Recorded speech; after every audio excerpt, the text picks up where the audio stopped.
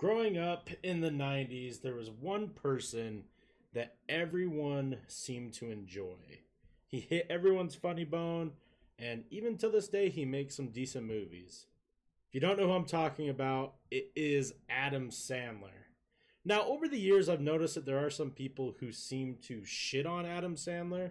I don't quite understand it, right? I mean, he has this quirky, silly sense of humor, but if you look at Adam Sandler movies as a whole, a lot of them are kind of stoner flicks, and I think that was kind of overlooked in the 90s. If you go back and watch them now, they're all pretty goddamn good. There are some shitters, don't get me wrong, but that's what we're here to do today. We're going to rank all of Adam Sandler's movies from S to F. I have rewatched most of these in the past 2 or 3 months just because I went on an Adam Sandler kick, and I want to rate them. I want to get everyone's opinion. I want to see if people agree or disagree with me. I'm a big fan of almost every film he's done except for maybe 6 or 7, and there's a few that I haven't seen. So let's hop into it. We're starting off with a fantastic one, and that is I Now Pronounce You Chuck and Larry. I think that is close to S tier. If you watch it now, it's great story, hilarious. I think it breaks down some boundaries that needed to be broken down during that time. It's hilarious all the way through. It's got some emotional bits. Adam Sandler is 10 out of 10 in it, and so is his homie, whose name escapes me right now. Funny movie still to this day. Okay, Don't Mess with the Zohan. Probably one of the weirdest movies I have ever seen in my life. I don't know. The first time I watched it, I was so put off by it. I didn't understand it. I didn't get what the hell was going on. And then I watched it a couple more times. And it is pretty fucking funny. Now, it's definitely not Adam Sandler at his best, but he's pretty damn good in it. And I think that's why I enjoy it so much, is because of just how, like, off the wall this movie is. From, like, start to finish. Like, within the first 10 minutes, he puts, like, a piranha in his pants to show how tough he is and catches a fish in his ass cheeks. Like, dude. And I'm just saying, if you partake in the devil's lettuce, the movie is even better. I'm going to go ahead and put Zohan at a B, and I feel like I'm going to get some flack for that one.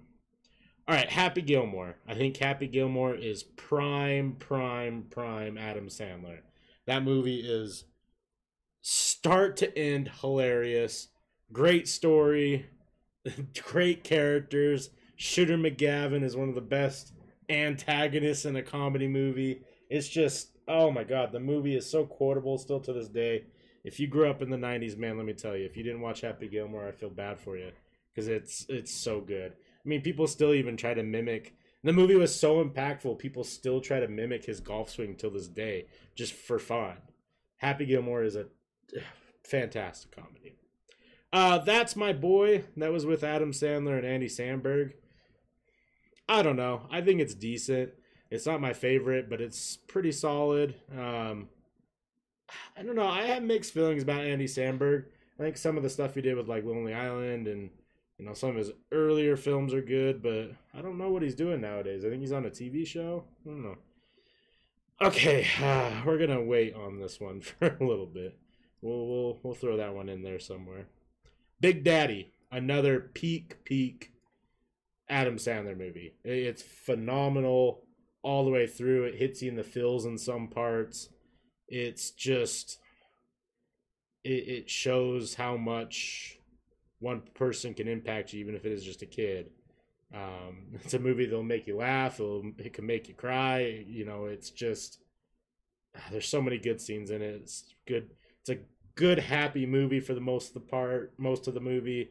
And then there's some fucking, like, goddamn sad parts, but you see Adam Sandler's character maturing as an adult because he has to take care of this kid, and it's, you know, fucking McDonald's breakfast closes too early sometimes, you know.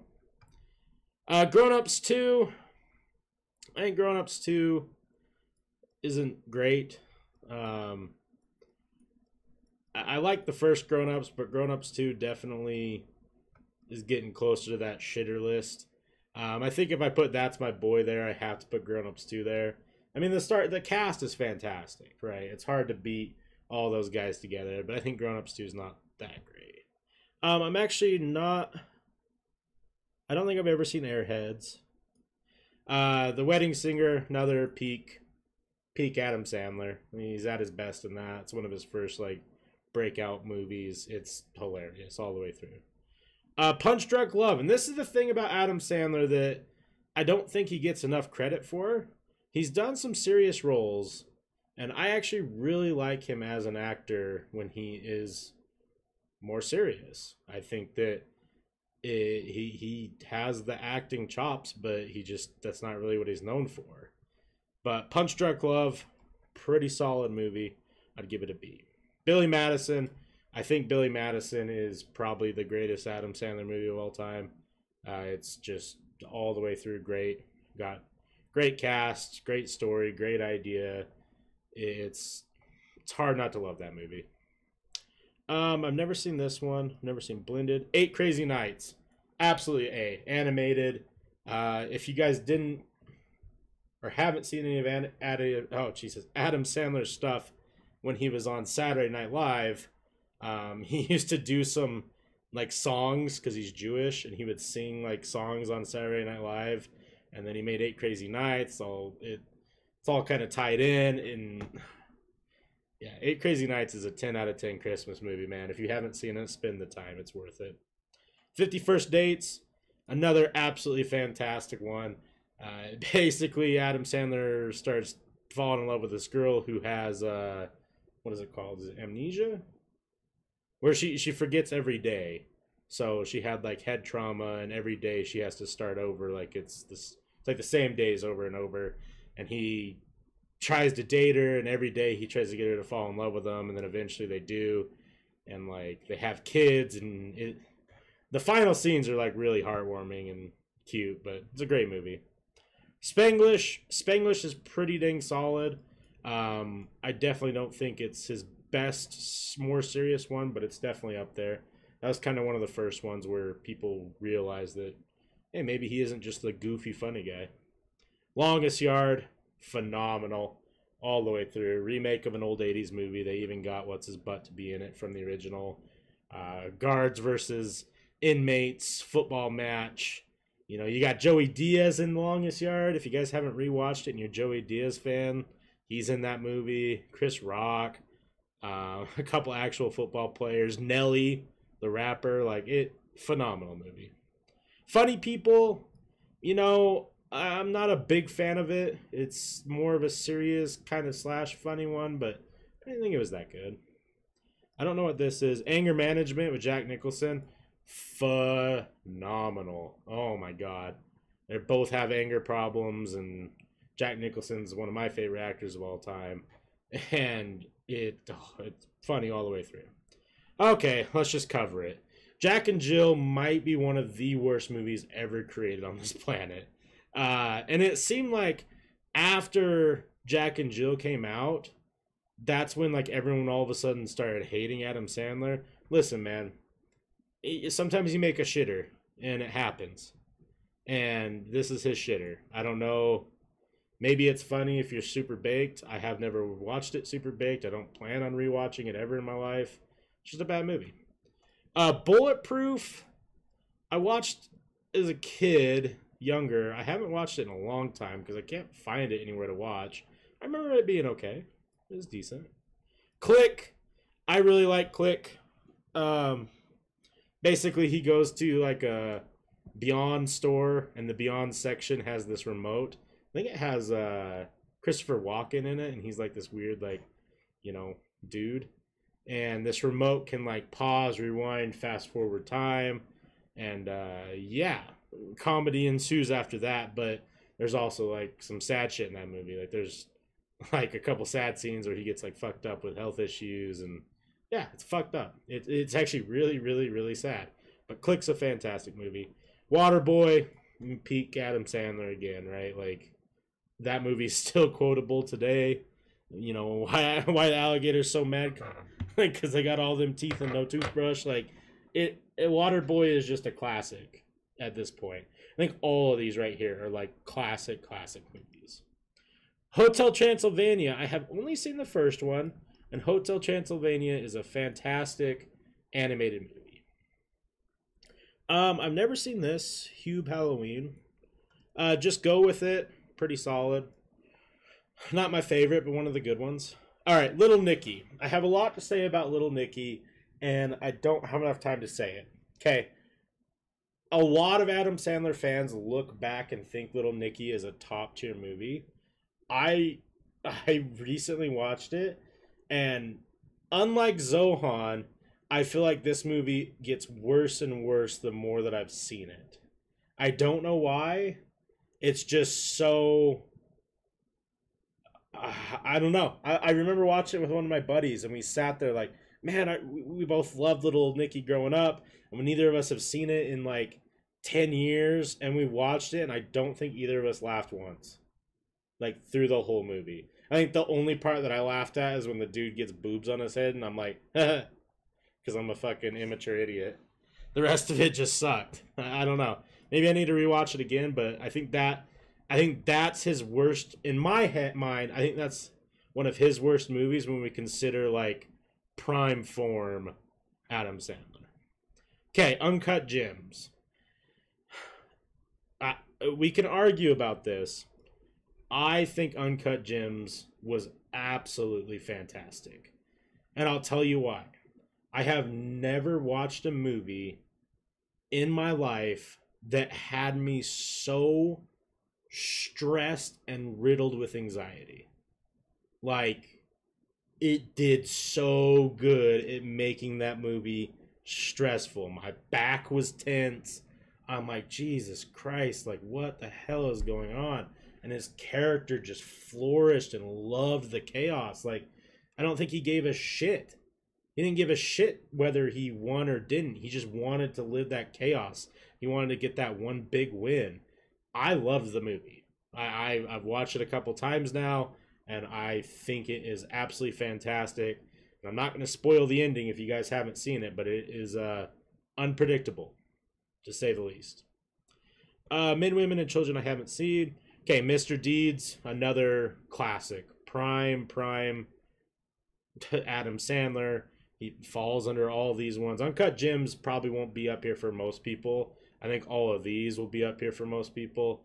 Mr. Deeds is just another one that's so good. And it's one of those ones where it's like, it's the fantasy that so many people have, right? Like, oh, you get a call that some long lost cousin or relative was super wealthy and he gives you all the money, and you know, he tries to be a good guy but ends up getting screwed over. But it's really good. 10 out of 10.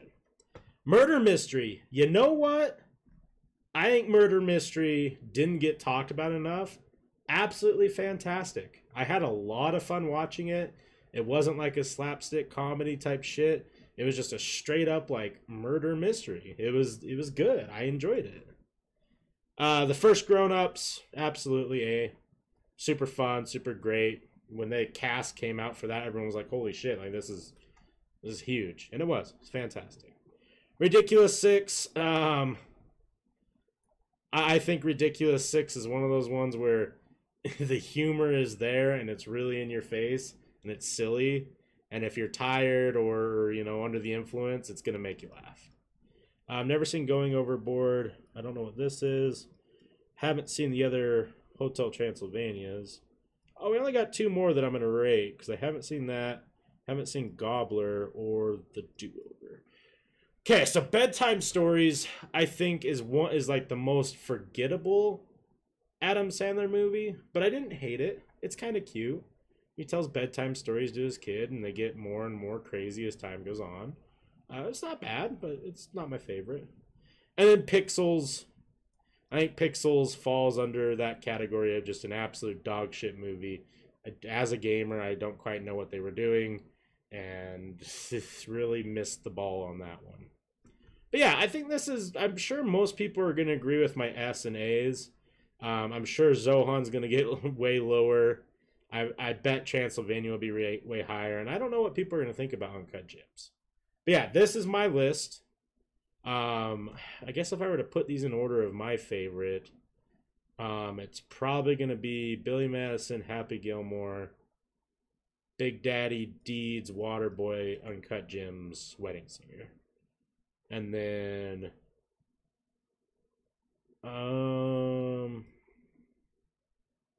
Grown Ups.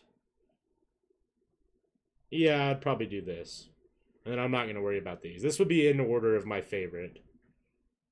So yeah, let me know what you guys think. Let's look at the community rank really quick.